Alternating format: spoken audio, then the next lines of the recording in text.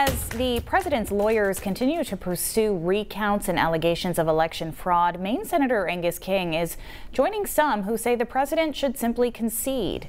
Senator King told Newsletter Maine today the likelihood of reversing the Biden victory appears very small and that President Trump should follow the example of previous presidents.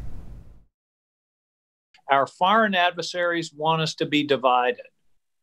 And for the president to be continuing this in the face of the math is just it's unpatriotic. I have to say that, and I hate to say that, but it's really damaging to the country.